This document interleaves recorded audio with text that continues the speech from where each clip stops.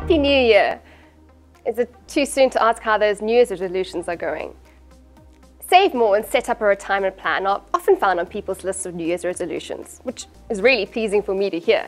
But unfortunately, few are able to keep to those resolutions because we either lack the knowledge to actually implement that plan or the discipline or means to save more, or all of the above.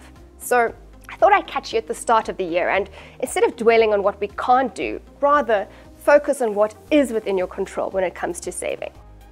First, time. You decide whether you want to act today or procrastinate this task. Albert Einstein didn't say compound interest is the 8th wonder in the world for no reason. He actually went on to say, he who understands it earns it, he who doesn't pays it. Replace he with your preferred pronoun and make sure you're on the side of that sentence that understands it and earns it.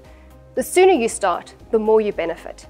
It doesn't matter how old you are, today is sooner than tomorrow. So start today.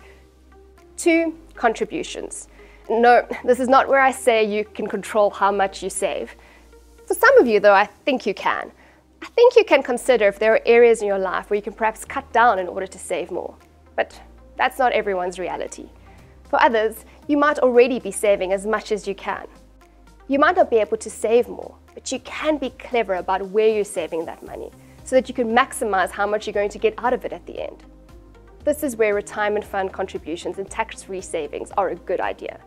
With tax-free savings in particular, there's a lot of flexibility with them and you pay no tax whatsoever. All the compounding growth is yours, 100% of it.